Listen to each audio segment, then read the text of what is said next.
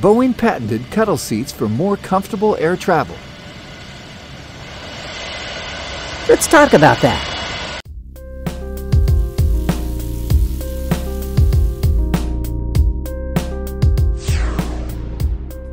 Most people do not really enjoy air travel. The most annoying part of air travel is to sleep in an upright position, unless you are pretty rich.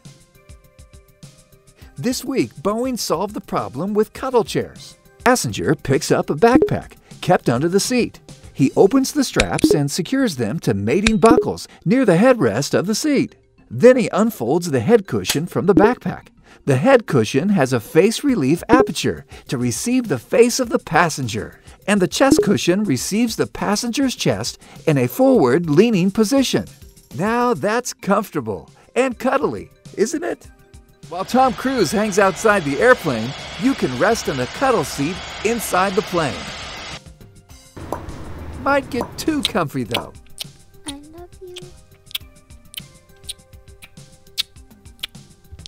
Oops!